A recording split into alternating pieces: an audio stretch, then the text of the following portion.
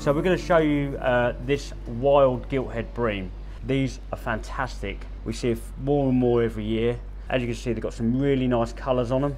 Don't be confused with the supermarket variety of these. The ones you get in the supermarket are called gilthead bream, but they're farmed. These ones have had to fend for themselves. They've got a lot more body to them, a lot more flavour, and as you'll see in a minute, the colour of the flesh will be completely different. Really worth trying. If you see a Cornish gilthead wild sea bream, give it a go. With the bream, you want to scour them before you do any filleting on them. Even if you're going to cook them whole, you're best to get those scales off, and then the skin will crisp up nicely. So we're going to do that now. We're going to start off at the tail, work our way round to the head. Did it in a sink full of water. The scales stay contained in your sink, so they won't go up your walls. If you haven't got anything like that, you can use the back of a knife. That works equally as well. I'm going to give that a little rinse, just because it's easier to fillet after it's done. So again, we're going to fillet this one off. We're going to take the head off. We're going to go behind the back of the head and the fin. A bit of a V, like that. We get rid of that. Sometimes that can be a little bit messy, that bit. If it is, just give it a little rinse.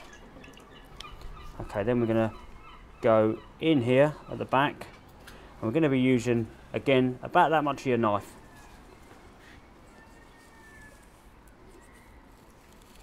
All the way down to the tail. Same with most other fish, you're going to lift it up as you go, looking down. Be careful of those spikes.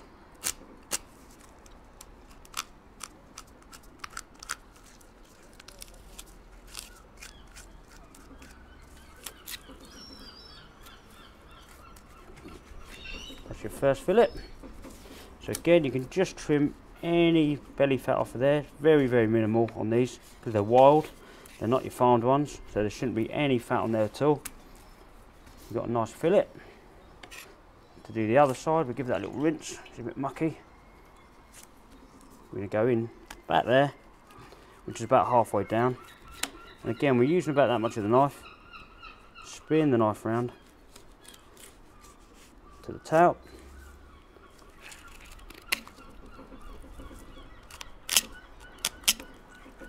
That bone there is pretty thick, so you want to try and get through that. Okay. And again, you can just take that bit off.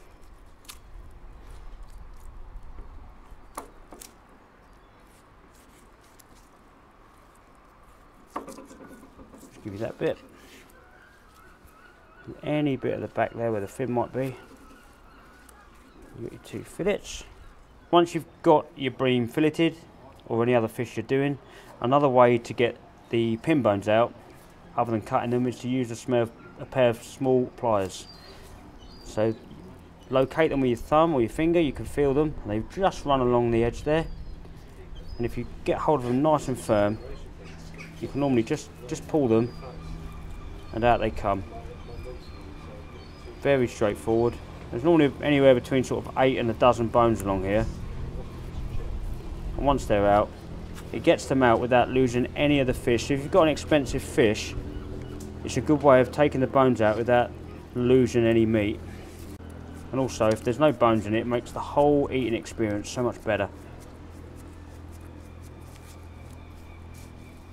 There we go. So just go over it a couple of times and make sure you've got all the bones out. There we go. And if you haven't got any of these, you can always use tweezers or a very small pair of pliers. Anything that's going to get a grip on those bones, just to get them out. And I'm just feeling there's nothing left in there at all.